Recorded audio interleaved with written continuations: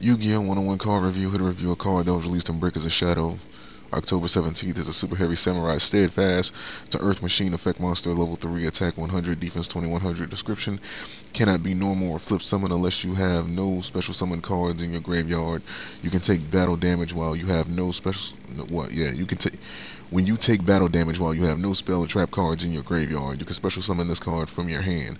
And if you do, it cannot be destroyed by battle or card effects this turn.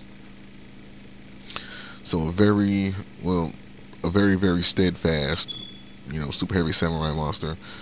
Can take a pretty good amount of damage. You can special summon it from your hand using magnet's effect. That's 2100 for a level 3. That's pretty high. With the super heavy samurais, especially these newer ones, especially like the newer wave or the new wave of super heavy samurais, that's been coming in since like a few months ago. They have this motif where you can gain additional effects by not having any spells or traps in the graveyard. So building a deck like that could be really beneficial to you, obviously, with this card's effects.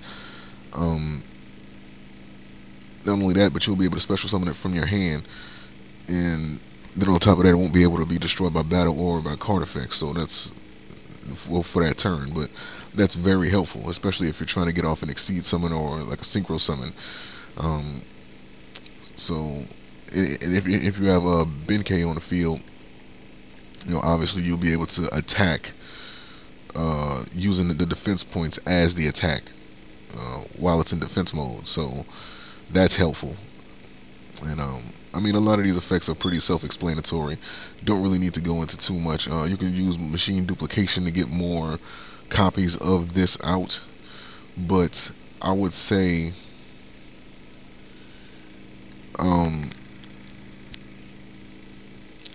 try to utilize a build, but that probably wouldn't be the best, because you wouldn't be able to really, I mean, you could still, it can't be normal summon or flip summon. It can't be normal or flip summon, but it can still be set, and your opponent can still attack it, and then you have to flip it face up like that. That's not a flip summon. That's just revealing what the face down card is. So don't get confused about that. But try your best to build a build of super heavy samurai monsters if you plan on using cards like this that don't have any. Try building a build that doesn't have any spells or traps in the grave, or at least cards like, I would say, cards such as breakthrough skill, or basically spell or traps that can banish themselves from the graveyard and you can gain additional effects from them. So that's my advice for this card. So link to this card is going to be in the description. You guys can check it out, and I'll see you for the next card review. Peace.